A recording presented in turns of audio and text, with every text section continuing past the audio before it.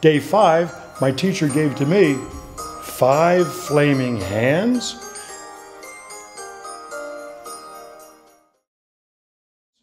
So an exothermic reaction has to do with heat being produced.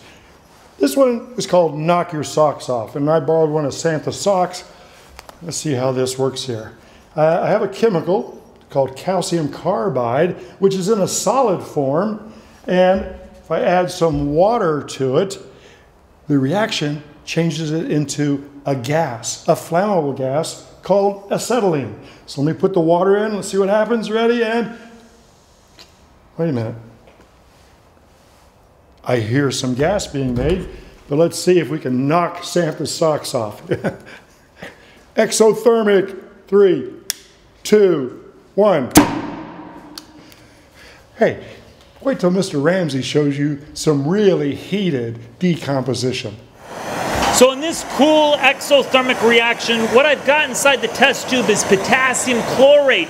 And through thermal decomposition, it's going to turn into potassium chloride and chloric acid. And then I'm going to sacrifice a gummy bear. And when I lower that gummy bear, the glucose molecule is going to oxidize. And that little gummy bear is going to combust. Check it out in this incredible decomposition reaction. Here's my gummy bear in 3, 2, 1. He's screaming, but you can't hear him because his little lips are gummed shut. Oh, the poor gummy bear! Here he goes. He's still combusting. Check it out. Very exothermic in this cool gummy bear sacrifice. No live bears were hurt in the making of this science demonstration.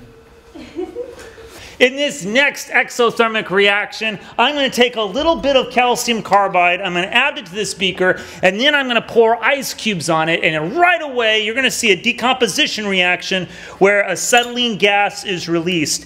We know acetylene gas is highly combustible. We want to find out what will win out, fire or ice.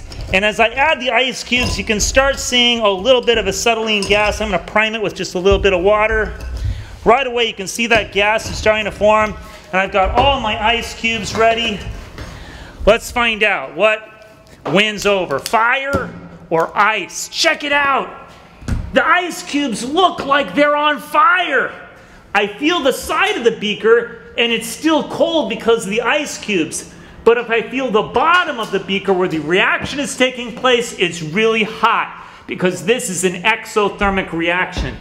Fire and ice. Check it out. I love this exothermic reaction with methane. All you need is to mix a little bit of methane in bubbles. We know that when methane decomposes with oxygen, it just releases water and carbon dioxide. Check out these bubbles in my hand. Look at that. And my hand is okay because all the heat convects upward away from my skin. 5 flaming hands.